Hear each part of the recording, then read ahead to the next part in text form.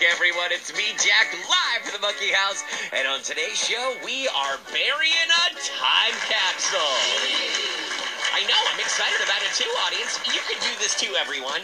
All you have to do is assemble a bunch of things that will trigger memories and then put them in a weatherproof container and bury them somewhere that you'll remember. And that remembering part is very important. If you just put them in a hole and forget, it's kind of not worth the effort. Let's meet our next time capsuler. Say hello, me monkey nuts, to Julian! Hey, Julian, how are you? Hey, welcome to the Monkey House.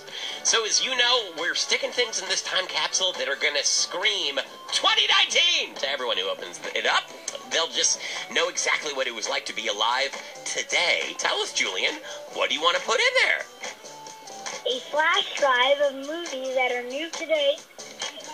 Oh, I see. So, 2019 movies that are, like, hitting the screens just right now. Brand new movies that people are loving. And we'll put them on a flash drive. Hopefully flash drives are still usable in 20 years. We don't know about that. And then we'll remember the movies that made us excited when we're all older, 20 years from now. So what movies would be on that flash drive, Julian? Spider-Man to the Spider-Verse. Oh, yeah. New one. Right. And Avengers Endgame. Endgame. Oh, yeah. So a lot of superhero movies. What about any non-superhero movies, or will it only be superhero movies? Well, I haven't really thought of any superhero movies. I saw a really great documentary 2 days ago, yesterday during my sick day, about a guy that went to go see The Price is Right 37 times. So maybe we could put that one on there too. It's just like a big fan of The Price is Right. That seems interesting. We should do that. Yeah, it's sort of interesting. Once you start watching, you're like, maybe not as interesting as I thought. But yeah, okay, we'll stick that one on there too. I hear there's a great movie being made about skee-ball, a documentary, so that would be good.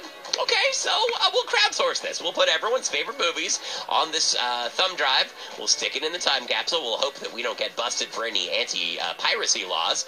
And then 20 years from now, we'll have a bunch of movies to watch. That's exciting, right, Julian?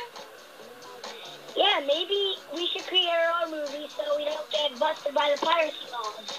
Oh, good idea. Okay, so we'll reenact all of these movies. That way, we won't be suspected of lifting any intellectual property. Like, we'll do like a shot-for-shot remake of Avengers Endgame with us playing the superheroes. So which superhero do you want to be, Julian?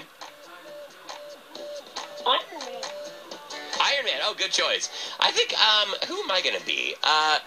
I want to be Groot, just because I'm terrible at remembering lines, and that way, there's only 3 words that you gotta memorize. That would be a perfect role for me.